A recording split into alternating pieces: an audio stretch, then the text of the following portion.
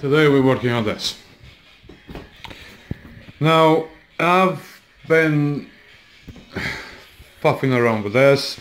I've decided to change the ESC, and look what we got here. Look what we got. Oh yeah, baby, that's a good ESC. I'm looking forward to get that working. But there's one thing that is really driving me up the fucking walls. Sorry for the swearing, but is this stupid linkage here. Right, this PanHard Bar, whatever the fuck it's called, it's getting on my tits. Now, the thing is, this is basically putting the geometry of this truck well off. And you guys can see what I mean. You can tell already, see? You think that would just be just the angle of the camera, but it's not. And when I push them down, it goes back where it should be.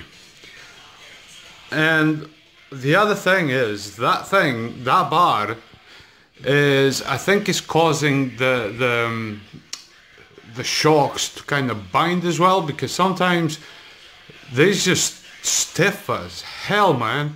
It's just, sometimes it feels like they got a hair lock, where you push them down, they just don't come up. But then if you work them a little bit, they just become nice and loose. It don't bind. And I think that is because of this stupid fucking bar. I'm really getting annoyed with this bar. It is really driving me nuts. This is a good truck. This is an excellent truck. But this bar here is just making it horrible. And the other thing is, why the hell would you put the fucking servo up there? Because what happens is, this type of setup is just making this, what you call it, bump steer. So basically what it is actually lifting the fucking axle instead of turning the wheels. Because it's that way. It's just so high up there. So now this PanHard drive thing, keep forgetting the name of it. I was not, I didn't know much about them. I've seen them in real cars, and I've always seen them, when I see them, it's actually in road cars or in Formula off-road cars. I might have seen them on 4x4s, but I'm not quite sure if I have. The thing is, this just puts geometry all off. And the best way to explain to you is, I'm going to show you a video which I had to look for and to try understand how a PanHard bar works. And so I actually take you here to my laptop. I found the video just there. If you guys want to check how to set up your PanHard bar, just go check them out. I thought this was quite educational.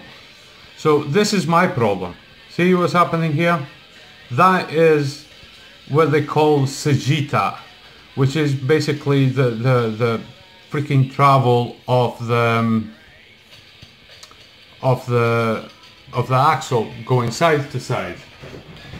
So that is the problem. So what have they done is, when they set this up, they must have put it all the way down here, and then they said, oh, that's the length of the bar. But they never thought what would happen when this goes all the way up. It's going to push the axle that way, or the whole chassis that way. So I have no idea. Well, I have an idea how to fix it, But for that, by watching that video, basically those two links, that link, well, this bar needs to be level. So this can actually work. It will still have this sideways travel, but only when it gets to halfway of the travel. And most of the times on a crawler, you're not going to be halfway. You're going to be either all the way up or all the way down.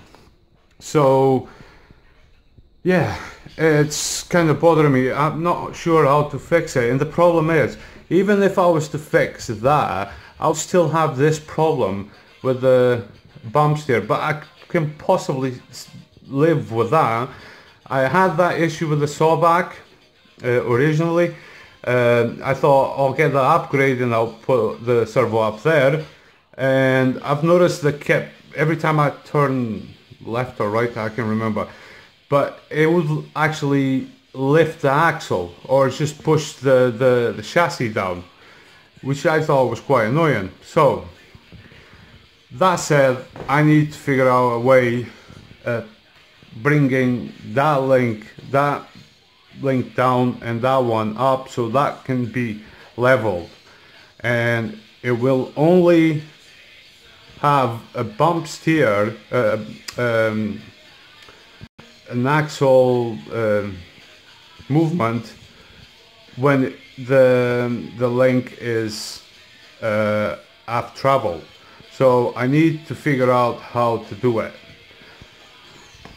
and that is going to be a tricky. If you guys have any suggestions, please do give us a hands up. I've noticed there's not a lot I can work on in here, so any suggestions, please guys, be more than welcome. And that said, well, I think it's time to put that new ESC on and moving on and just get it ready for a test drive. You notice I've changed the wheels. I've actually put my wheels that were in my Ford Raptor in here, so those are kind of better, grippy.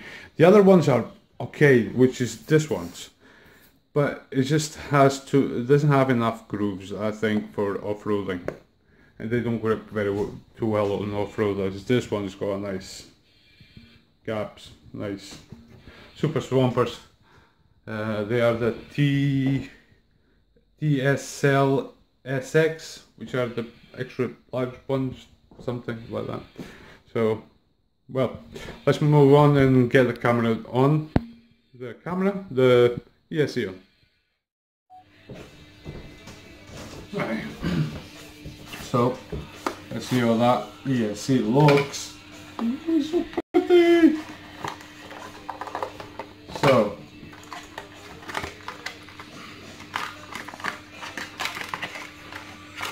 hopefully with this ESC will give me a bit of a smile and forget about that stupid PanHard drive. I see, that bar is just getting on my tits. I can't even pronounce it. Stupid fucking thing.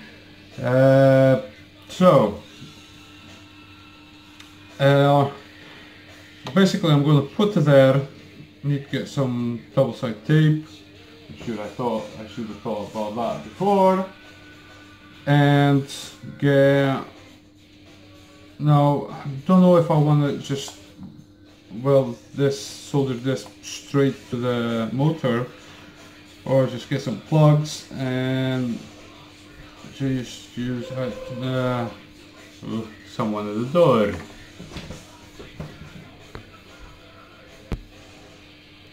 I'm going to interrupt there. Now let's go back to what we were doing. So the ESC, double side tape, which I still forgot to go get it, and I think, I don't know, will they reach actually? That's the thing. Nah. That's the other problem I had. I was trying to figure out how to get all of this cable in here without affecting the way the body shell goes on, because after all of this is here, trying to put that body shell back on is quite tricky, because it's a tight shell, everything is tight together. So yeah, right, so double side tape again. We got the double side tape. You guys saying, oh, why don't you use this double side tape instead of the box? I know there is, but I prefer my double side tape. I know this will stay and will only come off when I want to come off, when I want it to come off. Now there's one little job that I'm gonna have to do. I'm not keen on doing this kind of stuff, but I'm gonna have to do it, and is weld my winch control. Actually, I don't know if this is the best way to put it, actually. Yeah, never mind. Leave it that way. Is my winch control, I need to connect it. I need to weld this wires to this. And I think I might have put the ESC the wrong way. Not to this, but to this, sorry. And maybe I'll do a little cut somewhere, but the thing is, I've got so much cabling going on here. I need to figure out the best way of putting all of these cables in place without getting all without causing the shell not to fit, basically. So I went ahead and I put a ESC off camera and put everything together, because it's a lot of time consuming. I've been doing this for I have no idea, I've lost track of time, to be honest. It's already dark, let's put it that way.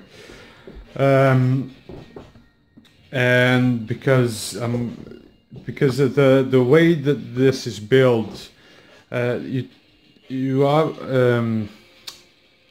sorry, the way this kit is, there isn't a lot of space in there for you to be adding a lot of electrics to it.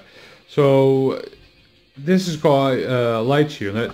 You can actually see it's just a box just there. You see the flag thingy? That's the box, the lights board. And basically the ESC runs, the ESC and the servo connects to the lights board, and from the light board goes to the receiver.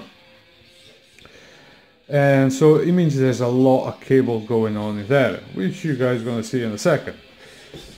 But yeah, that's the cabling done. I've tested it, it works fine. I've just had a little bit of a test, that was it. But open it up, as you can see, it's a lot of cables, and there's not a lot of space on this for all of this. So there's the ESC. Focus, stupid camera, there it goes. My winch control is attached to the power to the battery that comes from the battery to the ESC. So it's working fine, everything seems to be working fine. I might have to adjust some settings on the ESC itself, because I noticed it was kind of, when my finger was not, just barely touching the reverse, it was trying to go reverse, and I don't want that. Yeah, you know what I mean. So apart from that, and honestly I hate all of this cabling, to be honest, but I want lights on my car. But I think, I don't know if I want to go to the hassle of changing all of the lights units on this, or just leave it the way it is. But yeah, that's it for tonight, guys. Thank you for watching. Please comment, like and subscribe, and see you next time. And yeah, give me some tips and ideas how to get this freaking thing sorted, because it's really getting on my tits, man. Honestly, when I'm this annoyed, something if my wife is around, it's just time to beat her up. But this time she's not around, so I'm just having I grab the camera and having a bit of a hard time with you guys. So yeah, as you can tell, it's just stupid. Why? Really? This is... Right guys, yeah, see you. Take care.